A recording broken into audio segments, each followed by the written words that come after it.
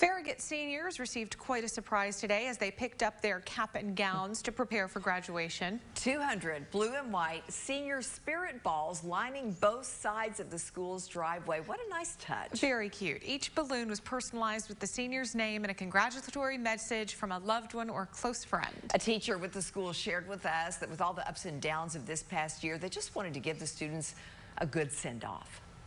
All of our students have had a struggle this year with COVID, with masks, with having to be in and out of school because of quarantine. And so for the seniors, you know, it's been, were we going to have prom? Were we not going to have prom? Are we having graduation? Are we not having graduation? This is just a special way to say goodbye to them and honor them and try to make it a good send-off because today's their last day.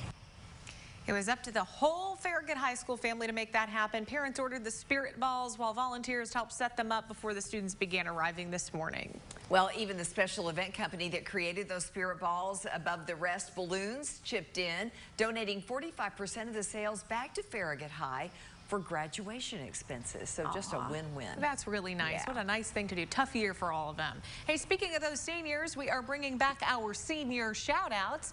We want to put the spotlight on the class of 2021. So here's what we need from you. Send us your seniors, their pictures in their caps and gowns, or just having fun. Go to WATE.com to upload them. We'll be putting them on the air in the weeks ahead.